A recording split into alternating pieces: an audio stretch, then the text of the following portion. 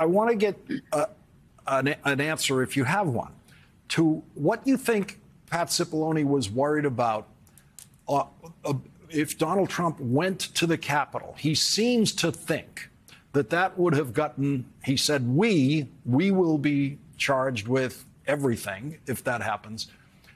But it's not clear to me what is added to the criminality by Donald Trump actually going up to the Capitol.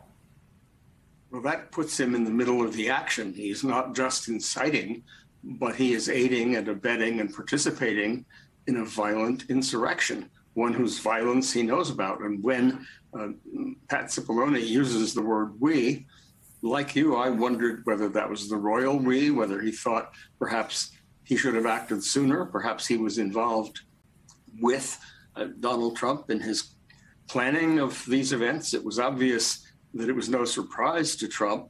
It was a happy thing, but no surprise, that the people who came to be with him were armed and dangerous. In fact, he specifically said, take down the magnetometers so that these guys can come in with their AR-15s. I know they're not going for me.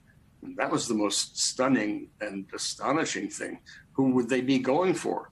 Might it be Mike Pence, the very guy that Trump tried to get into trouble by saying that he was a coward after it looked like this mob had gone after Pence, perhaps around the same time as they had erected a gallows? So I don't blame Mr. Cipollone. He may have some Fifth Amendment privileges to assert when he sits down, but there's no Fifth Amendment privilege just to stay home. And the idea that he has executive privilege is triply defeated. You know, it's defeated by the fact that the current president holds the privilege. It's defeated by the fact that there is a crime fraud exception. It's defeated by the large swaths of waiver that already seem to have occurred.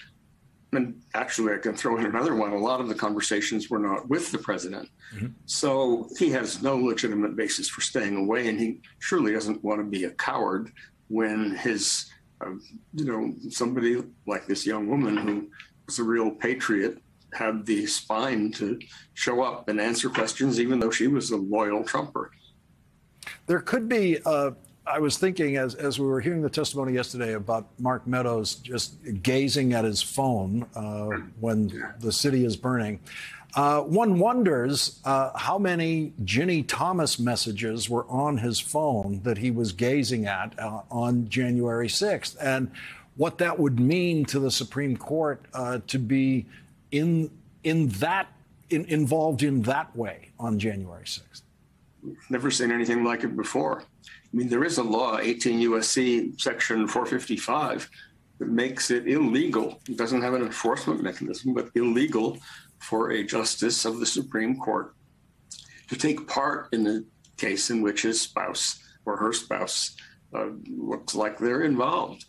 Well, she was involved in the case in which he was the one and only vote who said that the documents in the archives that showed how involved she was should be suppressed. 8-1, the court disagreed. So clearly the committee wants to hear from her, and she seems to be backpedaling. She said, I'd be glad to come around, but they called her bluff, and she said, oh, well, my husband and I are having a tough time now because we're getting threats as a result of the abortion decision.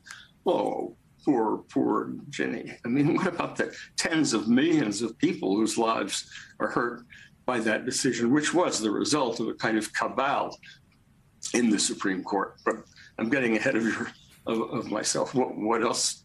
If you had a minute with your former student, Merrick Garland, what would you present to him as the legal highlights of yesterday's hearing? Well, I guess I would say, Merrick, I hope you watch carefully, and you will see, as I did, the ravings of a man who was desperate by any means possible to prevent the transfer of power.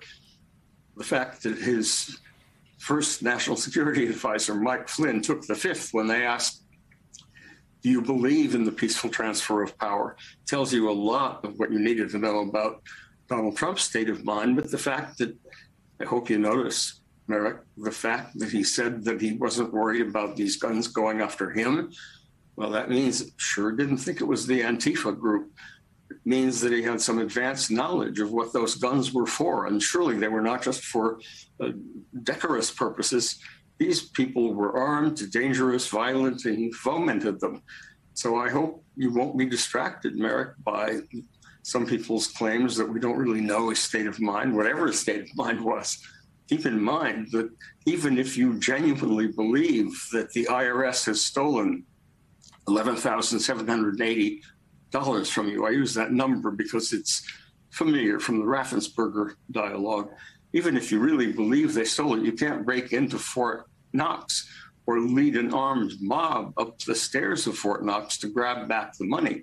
That's what we seem to have seen. So, Merrick, I hope you look up the U.S. Code, the section on conspiracy to defraud the U.S., the section on witness tampering, the section on corrupt attempts to impede an official proceeding, inciting or assisting an insurrection.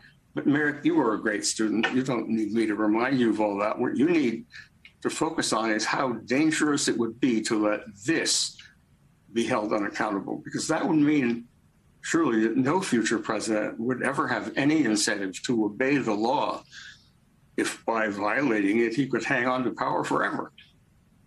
That's what I guess I would tell him. And then I would say, would you like a drink? Well, he was very lucky to have you as a teacher when he did, and the country would be lucky if he was listening to his teacher tonight. Professor Laurence Tribe, thank you so much for joining us again tonight.